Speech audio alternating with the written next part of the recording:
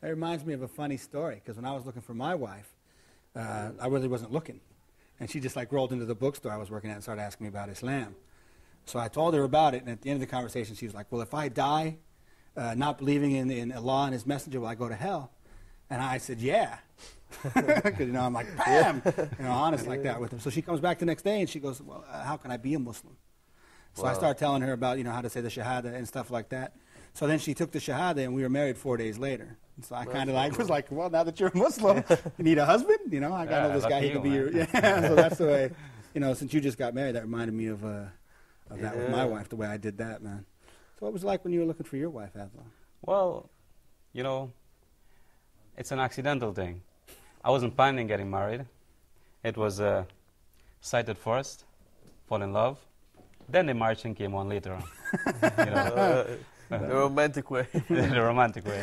Yeah. Now for me, it was like we've been friends like before we even like became like each other and stuff like that. We were just friends, and then alhamdulillah, like we were like introduced to Islam in the beginning. So we used to go to lectures together, and I used to take her to the lecture with me, and we like things grew up.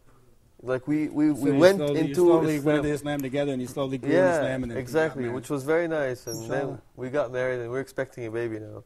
Oh, inshallah. that's, So, yeah, that's a good that's one thing. It's crazy because I know how to deal with I've never imagined that I could have a child. Babies are hard, man. But they're never gonna love anything like you love your baby, like you love your kid. Exactly. How can you like raise your child in an Islamic way in a world like this? Because. And that's why the Sheikh's coming by to break that down for him. Yeah. Abdul has kids that are old. I can tell you it's not an easy thing. And you have all right to be worried because raising kids is a difficult thing. And as much as you may have a plan and you want to raise them in a certain way, they might have a mind of their own.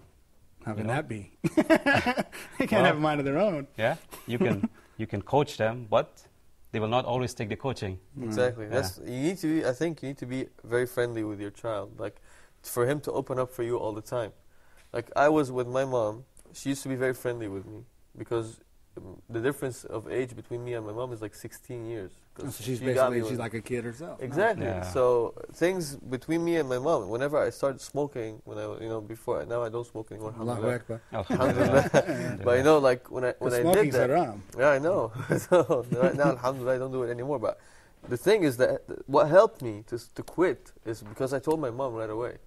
She bragged on you. Yeah. She's like, she threw things at me. Yeah, see, my mom and dad didn't even try to raise us, man. They just sounded like, and when we messed up, and then don't do it again. But there was never like, well, you shouldn't do this because, or anything like that. It was just, you messed up, you got disciplined. And I think I should be a friend, but at the same time, I don't know. I'm a bit nervous. Yeah, when I had my first kid, I was wicked nervous, man. Wicked nervous. I was like, oh man, I remember my wife's at the hospital. She's giving birth, and I'm like, what am I gonna do? I'm gonna be a dad. I'm gonna be responsible for somebody's life, for somebody's making sure that they can speak, that they have food, that they have clothes. And I remember all this like this. It was like someone was standing on the back of my neck, now you're a dad. And I was like, man, what am I gonna do? But I still have no idea what I'm doing. Diapers, man. The diapers, they have... That's why you have a wife. Oh, look, the baby needs to be changed. Yeah. You kind of go in the other room. That's like a budget on its own. Diapers. The kids got to be kept in a good environment, man. Yeah. Like, for instance, me living in the United States, I have left here a bad environment and coming out here, bringing my children in an Islamic environment, hopefully. The environment altogether is not totally Islamic, of course. I bring them out here, their Islamic schools, their Quranic memorization, Arabic teaching. And so for that, you know. Helps them out. Yeah, you I gotta think, get them in there's that. somebody knocking at the door. Oh, I'll check the sheikh okay. might be here. So. Assalamu alaikum. Wa alaikum assalam. كيف How are you, حالك brother? شيخ محمد؟ Alhamdulillah. Good to see you, Ismail. Nice How to are see you? you. Always a pleasure to see you. يا أخي. Barakallahu feek. تفضل تفضل. Have a seat. Assalamu alaikum. You have a company here. Naam, Assalamu yes, we alaikum. do have company. How are you? This Assalamu is, alaikum. you guys go ahead and introduce yourselves to the sheikh and have him MashaAllah. introduce Good to see you, to brothers. How are you? Afdal from New York. Ahlan wa sahlan. Hussam from Cairo. Good to Egypt. see you, Hussam. MashaAllah. Muhammad Salah. So how you been? Alhamdulillah. MashaAllah. You're having a Everything's good fine. company here, Ismail. Yeah, I kidnapped him and forced him to come over to my house. Yeah, he's MashaAllah. forcing us to. MashaAllah. How was your day? Well, he promised us good coffee, you know. So, you know, and a good dinner, inshallah. And we're waiting for it. I'm sure he does fulfill his promise. Yeah. So what were you guys talking about? We were actually trying to, the brother here, his wife's having a baby. Well, not right now, or he wouldn't be here. but Congratulations. We were Good talking news. about how to raise children in Islam. As a matter of fact, this is quite an important issue. In the past several days, I've been looking into a hadith which expresses about the most profitable investment in life. This is a sound hadith was collected by Imam Muslim. The Prophet ﷺ says that whenever the servant of Allah dies, all his good deeds will come to end, except for three. The first is an ongoing charity. The second is a knowledge that's useful, which you will inherit. And the third is a righteous child. And this is actually the subject which we're going to be That's what I talking wish about. for. We all wish for, I hope. I mean, You know, even though there are three ways and three actions, when I studied the hadith and analyzed the hadith, I found out that you can get three of them in one, in the righteous child. How? By raising a righteous son or daughter, teaching them how to pray, how to fast, giving them good manners and so on. This is a useful knowledge which you have taught. So, if they are righteous, then once you die, they will pray for you, remember you in every prostration, in every sujood. The prayer that you have taught them, which they will teach their children and their grandchildren and so on, the Prophet ﷺ says that one who guides something which is good, he receives the reward of everyone who acts like it, similar to him, without affecting his reward. Accordingly, when you examine the hadith, he found that by raising a good son or a good daughter, you get three in one. An ongoing charity, a useful knowledge, and a righteous child who will pray for you after you depart from this life. I've read that hadith a million times, probably, and I've never ever got that meaning out of it. I never ever saw that in there, that all three were in Well, one. you know, sometimes you have to reflect and ponder. You do not just read. You know, even though the Prophet ﷺ delivered the good news and the glad tidings in this hadith, but there is an ayah which has a severe warning. The ayah is ayah number 6 of Surah Al-Tahrim. Allah subhanahu wa ta'ala says, يَا أَيُّهَا الَّذِينَ آمَنُوا قُوا أَنفُسَكُمْ وَأَهْلِيكُمْ نَارًا وَقُودُهَا النَّاسُ وَالْحِجَارَةُ عليها ملائكة غلاظ شداد لا يعصون الله ما أمرهم ويفعلون ما يؤمرون. The ayah means, O you who believe, protect yourselves and your families against a fire of hell. The fuel of this fire will be men and stones. The guards of this fire will be angels, strong and stern, against the dwellers of fires. They do not disobey Allah in any command He commands them to do. So it's a responsibility and it's a big task to do. The Prophet ﷺ says that everyone is a guardian in a way or another. كُلُّكُمْ رَاعٍ. And everyone will be held accountable for those who are under his guardianship. Will be asked about his responsibilities. And the biggest responsibility in life is raising your children. Exactly. the Which hardest makes me and so nervous. toughest job you'll ever love to hate. Well, this is not necessarily a matter to scare you. Rather, it's to encourage you and to learn more and more. The beauty of our religion that it did not leave anything without giving you a manual as how to take care of it. Yes. So the Prophet ﷺ actually instructed us as how to raise your children from the very beginning, even before marriage. Because Al-Imam Ibn Al-Qayyim, may Allah have mercy on him, said that Allah the Almighty is going to ask the father about his son before asking the son whether he was youthful to his father or not. Why is that? Imam Ibn al-Qayyim said because the son has rights upon the father as well as the father have rights upon the son. Yes. So it's mutual rights. And those rights go on the way they begin even before marriage. Because the Prophet ﷺ indicated that among the rights of the children upon the parents, choosing a good mother for them, choosing good names for them. So that's why the Prophet ﷺ says, a woman may be married for one of four reasons. For her beauty, for her wealth, for her family status, and or for her religion and religious commitment. Then the Prophet ﷺ says, so make the good choice by choosing the one who have the religious commitment. That of course doesn't mean that you should ignore the earlier three factors. No, if you can find the four good qualities, you're a lucky one. But if you have the choice... I think you're a very lucky one because most people can't find all four. If you know one sheikh, can you let me know? You find one each woman. Well, I'm still looking. That's why we have four wives, exactly. Yeah, exactly. One for religious each. one and one with a good family. One with each quality, huh? Yeah. So the interesting thing in this hadith that the Prophet ﷺ says that if you have to make a choice, then choose the one who have the religious commitment. This is the one who would last. This is the one who would take care of your children, protect you in your absence, and protect her modesty and chastity. So this is an advice which is very, very valuable advice of the Prophet ﷺ. The Prophet ﷺ says in another hadith, الدنيا متاع وخير متاعها الزوجة الصالحة. This worldly life is all about temporary pleasure. And the best of this pleasure is the righteous wife. Righteous wife, yeah. Hold that thought. Everyone else has coffee but you. You want some Well, coffee? I don't mind. Thank you so much. Okay, let me go and get some. Please. All right.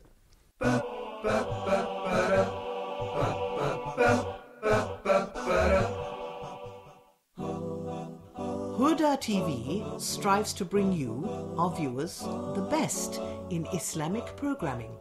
Please send your comments and suggestions to feedback@huda.tv.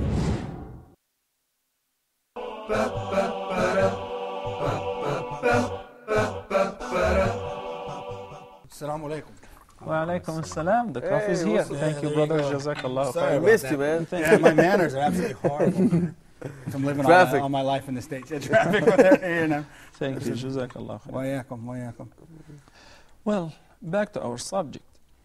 So that marriage has so many benefits, some of which not too many people know. Of course, Allah subhanahu wa ta'ala indicated في Surah Al-Rum, talking about marriage, saying, وَمِنْ آيَاتِهِ أَنْ خَلَقَ لَكُم مِّنْ أَنفُسِكُمْ أَزْوَاجًا لِتَسْكُنُوا إِلَيْهَا وَجَعَلَ بَيْنَكُمْ مَوَدَّةً وَرَحْمَةً إِنَّ فِي ذَلِكَ لَآيَةً لِقَوْمٍ يَتَفَكَّرُونَ. Amongst the signs of Allah subhanahu wa ta'ala that He has created for you from among yourselves spouses, so that you might find repose in them, rest and tranquility. And He has put between you, between the spouses, mercy and affection. Another benefit, another purpose of getting married is having children. No. That's why the Prophet ﷺ said, when one was getting married, تزوجوا الودود الولود فإني مباهم بكم الأمم يوم القيامة.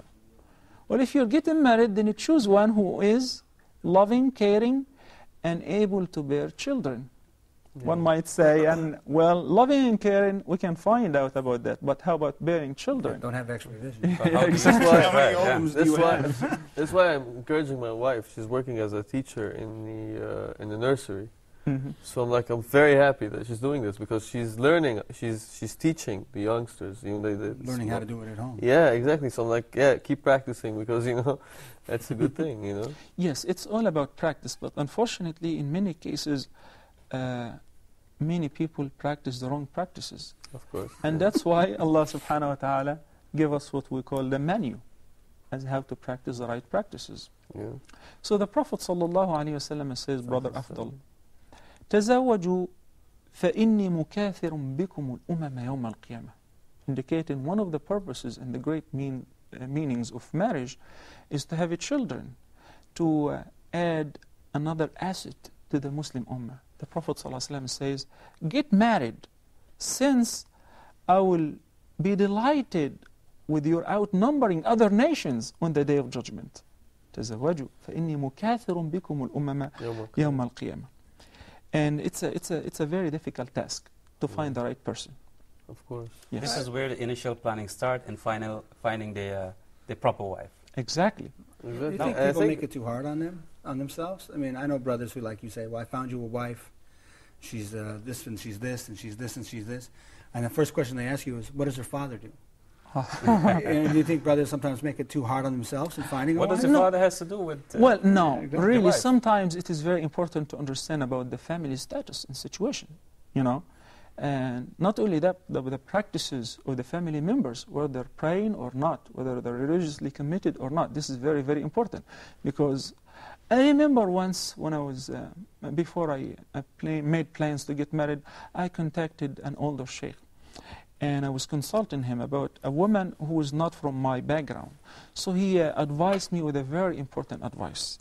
He said, look, who's going to be your children's uncle?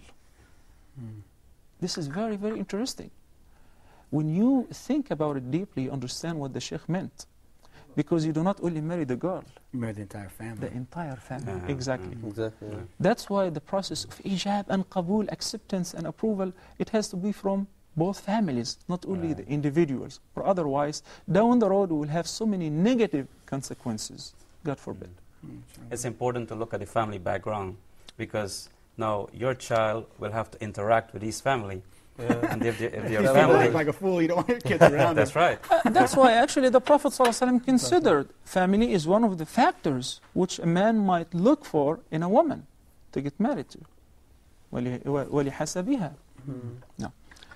Sayyida Aisha radiallahu ta'ala anha wa ardaha narrated that the Prophet sallallahu alayhi wa sallam said,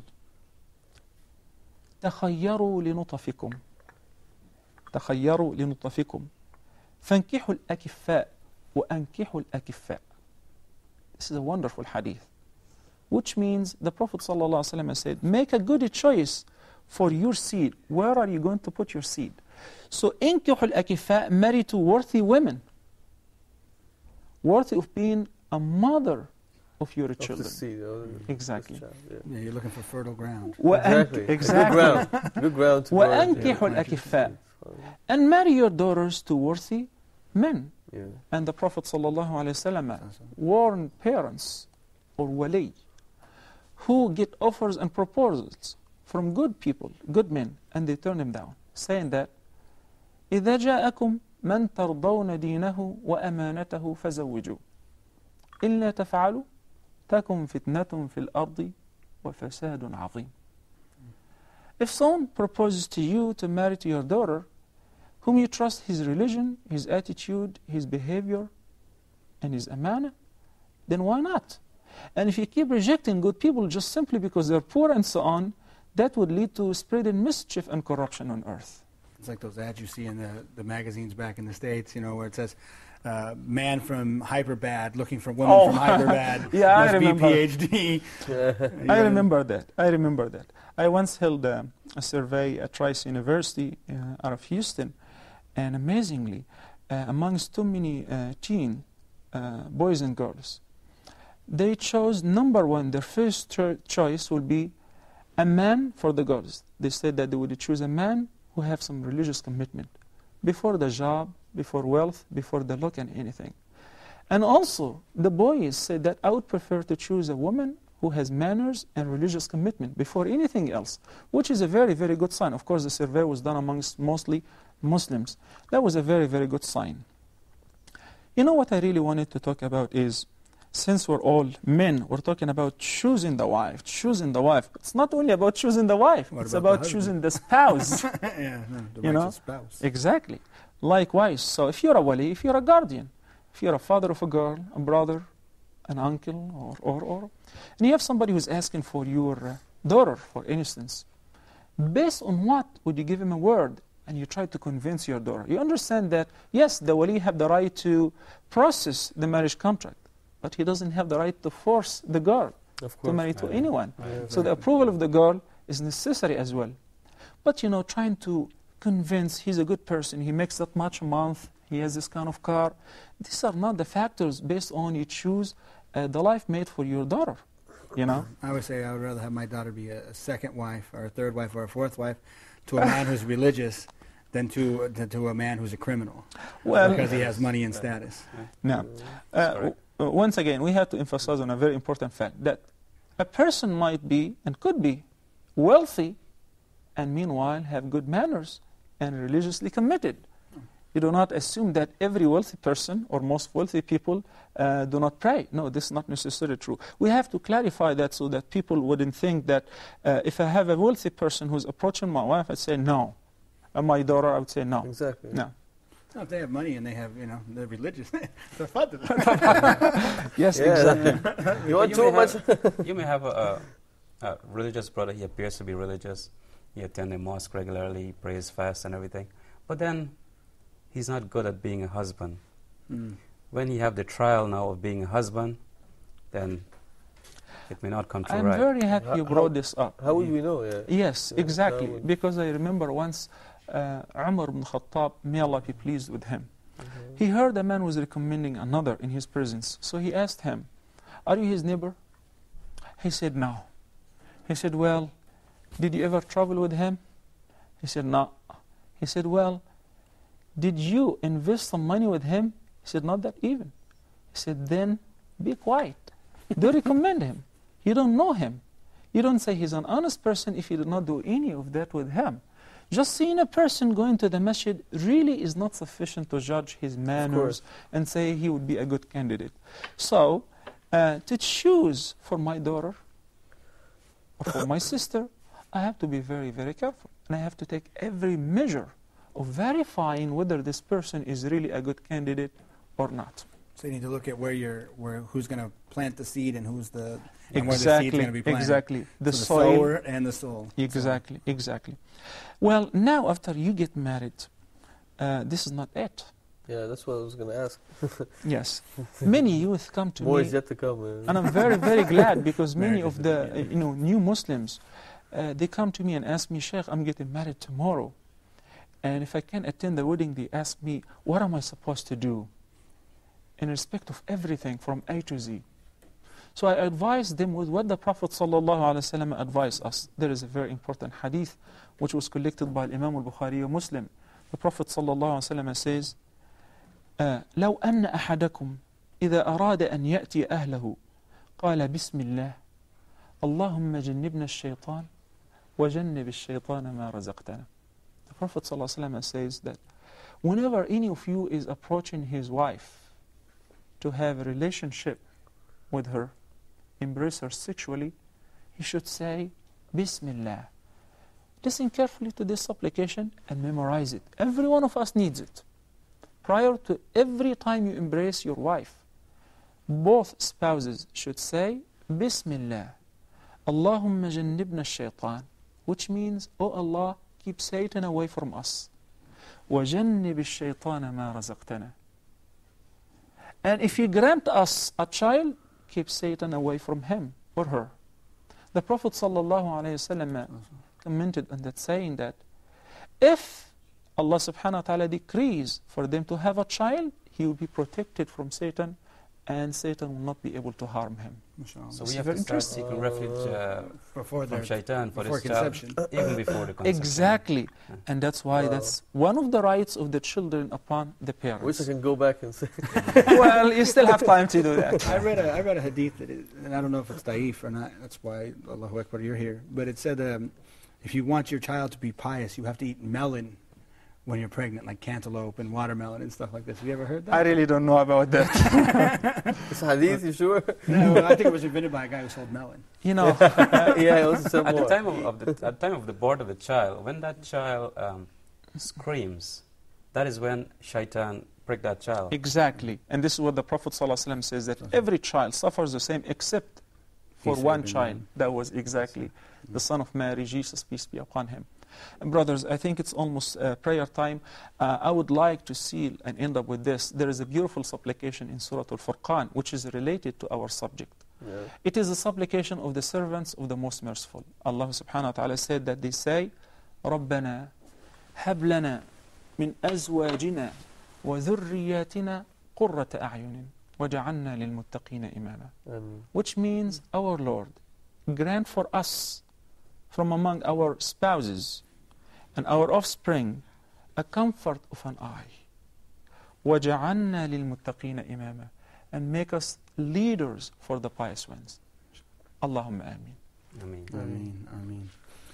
So, Sheikh, before we break, I just want to ask, like, what about a brother has a wife, has kids, but like this brother and other brothers who are starting out, what should I do for my kids after they're born? Like, okay, we know what to do before, what to do. What can we do? Well, I guess, yeah, Ismail, that we can discuss after Salah, inshallah. Inshallah. Jazakallah khair. Barakallahu feekum. Same time next week, guys? Inshallah. Inshallah. Jazakallahu khair. But I want something else.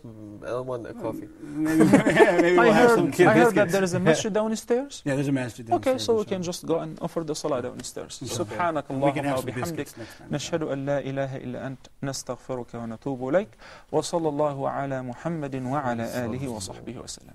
السلام عليكم and see you inshallah next week. السلام عليكم. وعليكم السلام.